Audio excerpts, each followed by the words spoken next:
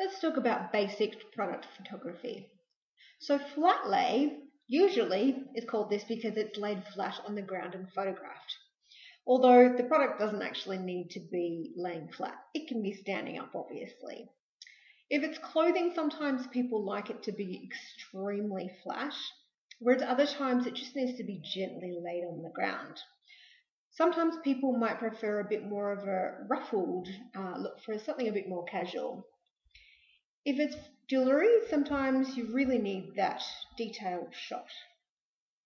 If it's a lot of things, sometimes it's nice to have them all bunched together and have something in there for scale. If it's something that doesn't really denote what it is just by looking at it, a little bit of food with it can actually help, or whatever goes in the product. You can have a collection shot as well, but it doesn't need to be shot either straight on or flat. It can be, but you can also do it on an angle. You can have a little bit of more of a casual setup as well. And sometimes you really need to turn the product side on to be able to know how deep the product is. If it's food, having the ingredients can give the viewer a sense of taste. And sometimes you might want to have a mirrored effect to create shininess.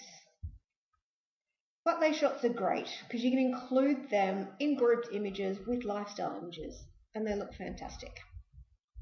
Another similar look to Flatlay is called ghosted mannequin shots.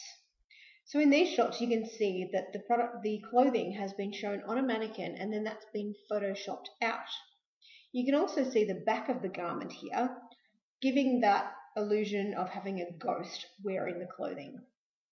Thanks for watching. If you need some affordable product photography, head to www.nicoleherrick.com.au. Thanks.